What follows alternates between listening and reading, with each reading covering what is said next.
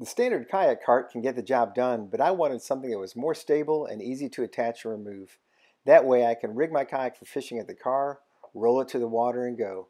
So I did some thinking and came up with this.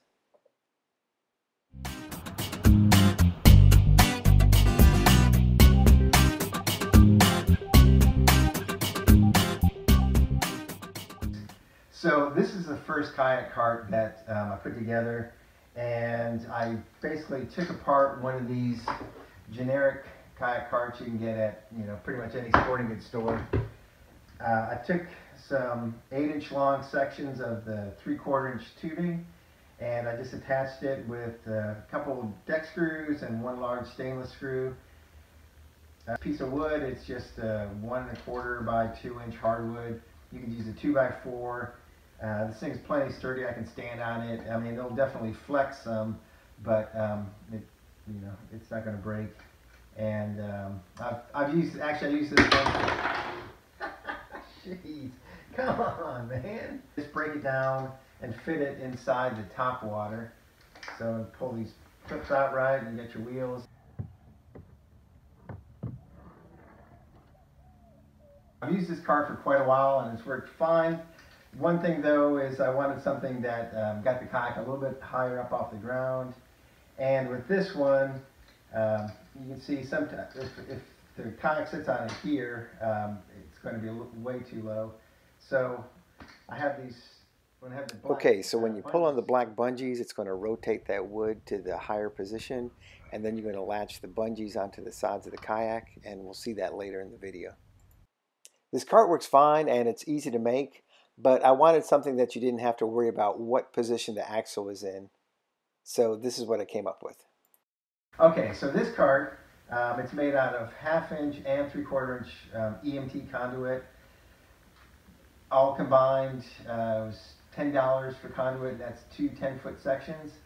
So really inexpensive, and you can build a couple of these carts, make one, give it to a friend. So, and then the other thing is there's a couple pieces of some 1-inch electrical PVC conduit here. Alright, so the most expensive part of this was the tires. These are 12.5 inches. I wanted to get the kayak a little bit higher off the ground.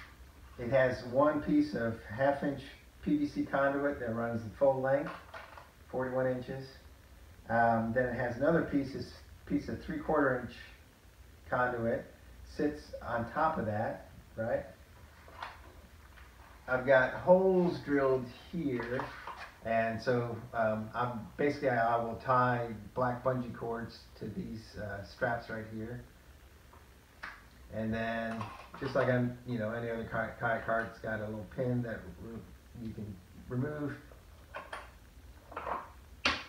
Shaft here is 41 inches long, but it's not going to slide inside the Topwater PDL hatch. So what I did is I took a hacksaw, cut this in half right in the center, and then this piece right here, which holds it together, it's just a piece of black bungee material, and I drilled a hole in the bungee. I put this little screw inside the EMT, right? And then it just slides apart. Alright, here we do a cross-section view, if you can see that. This here, it's an 8-inch long galvanized bolt. It's 5/8 inch thick. The threads are on this section, and it's pretty snug fit. Slides right up inside that piece of 1/2 inch EMT. And then this screw here, it's not a very long screw. What I did is I drilled through the EMT and a little bit of the ways into the bolt, maybe about 1/8 of an inch. Anyways, when I run the screw in there, it basically just acts as a set screw, and it keeps that bolt from trying to slide out. So anyhow, once you get it down to this point, you get the wheels, all these things, they'll all slide into the hatch of the Topwater. And then going back together, this thing's a piece of cake. Just slides on, pop that on. Alright, take your wheels.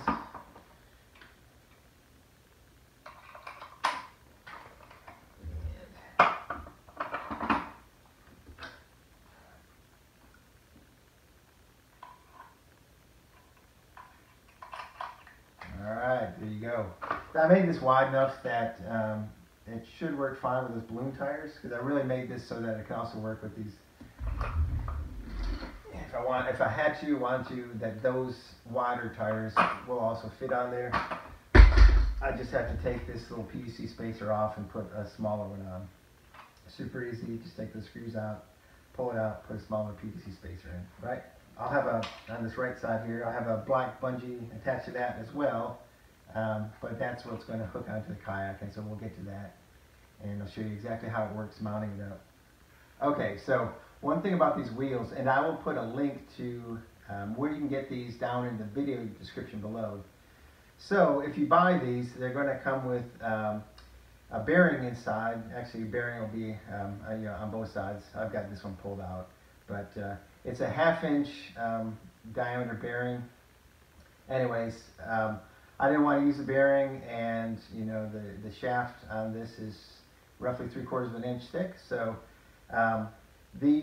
pulling these bearings out is super easy. You just take a screwdriver and twist it. This isn't a screwdriver, but anyways, the bearing will just pop out, right? So you have that. So this wheel is actually going to slide up over the top of this a little bit, and I made just a little spacer, so that will insert right in there. All right, and then I'm going to put my pin in.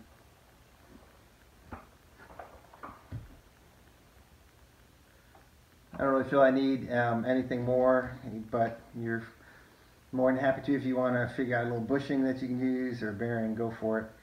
But anyways, that's the way I use it. And I am going to do something though to affix that outer little bushing in place, however, just so I don't lose it when I take the wheel on and off. Just one less thing to keep track of. Here we go. I weigh about 200 pounds, unless my wife is watching, in which case I'm about 175. So here you can see how you attach the cart to the kayak. Make 2 bowline loops with some paracord and just screw it in where the rod holders attach.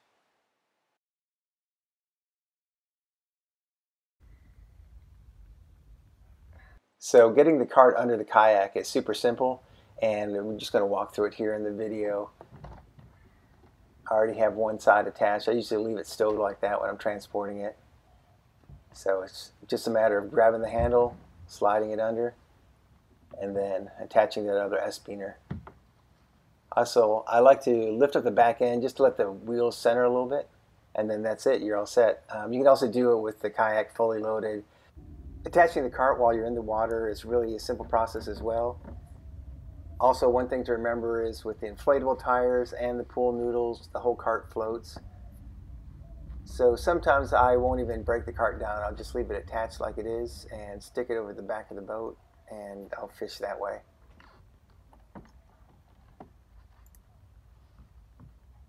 Well, thanks for watching this video. Hope this helps someone out who's looking for an easy to build and stable cart that can be put together in about an hour or two. Links to the wheels and other comments can be viewed in the video description down below.